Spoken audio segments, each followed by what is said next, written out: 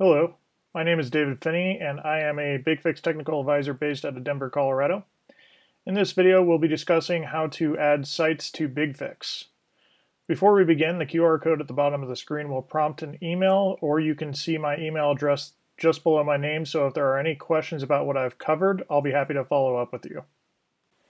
Adding sites to BigFix is a pretty easy process. Down in the bottom left-hand corner of your screen, you'll see BigFix Management, and then from that page, the third option down will be your License Overview dashboard.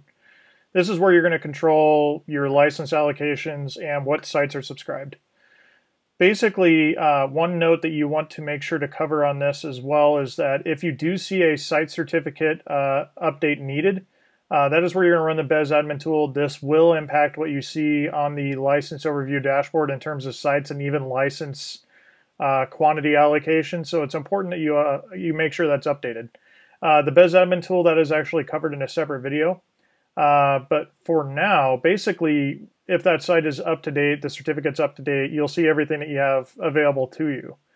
You basically scroll down the list and you'll be able to go ahead and click Enable to the right side at any of the sites that you want to go ahead and have it gather.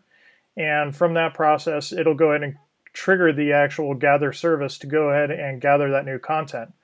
Once that finishes, then you'll be able to go ahead and subscribe computers to that new site and begin utilizing the new content. Okay, live demonstration time.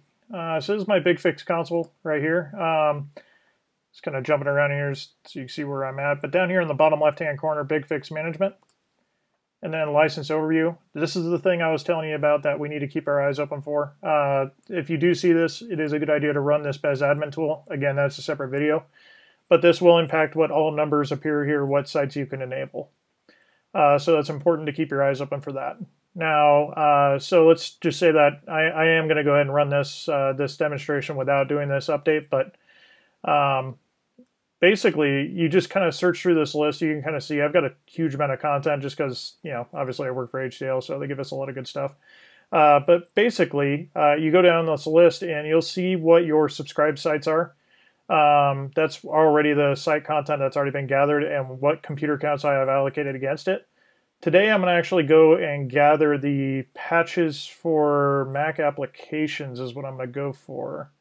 So it's right here. This will be my third-party Mac application. I was like, go ahead and enable this guy here. And you'll see it drops from this list. And you're going to see two things kind of happen with that. It's going to jump up to here. Basically, this is going to allow you to go ahead and actually control the computer subscriptions. I brought this up. You can see it's grayed out right now. And the reason why that is it's waiting for the server to go ahead and begin the gather of these updates. So what it's going to do is it's basically connecting up to the HCL servers right now, and it's going ahead and actually gathering that site so that we can begin actually working with it. This process usually takes just a few minutes. I will say that if it's a bigger site, something like patches for Windows, sometimes it takes a little bit longer, but I'll go ahead and pause the video for a moment and bring it back up once this finishes. Okay, and we're back. Grand total, I'd say that took maybe 2.5 minutes, something in that ballpark. But basically, site's finished. You can kind of see that reflected down here in the bottom right-hand corner. And then from there, you just basically allocate systems to kind of check into that site.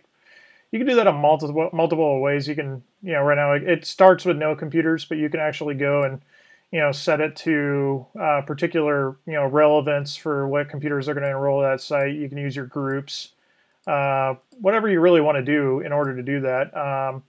So basically a lot of different options to control those site subscriptions. Computer groups are real common, or in my case, I'm just going to do all computers.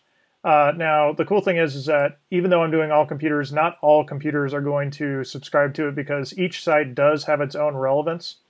So you can see here, it's only going to be looking for Mac systems. So you can kind of see that here. So it's not like Windows systems are going to be coming in and checking in against Mac content.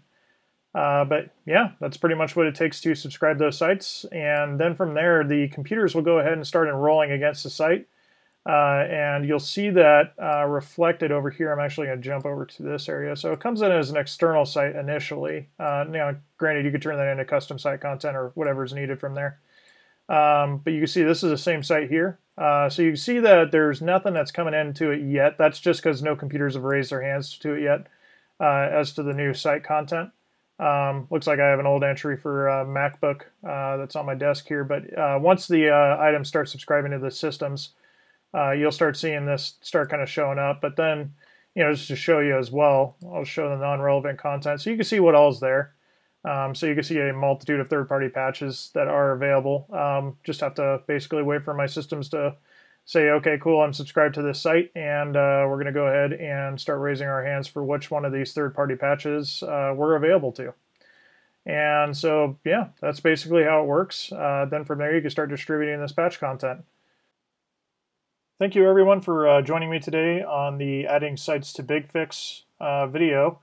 And if there are any questions, please do not hesitate to reach out because we are always happy to help.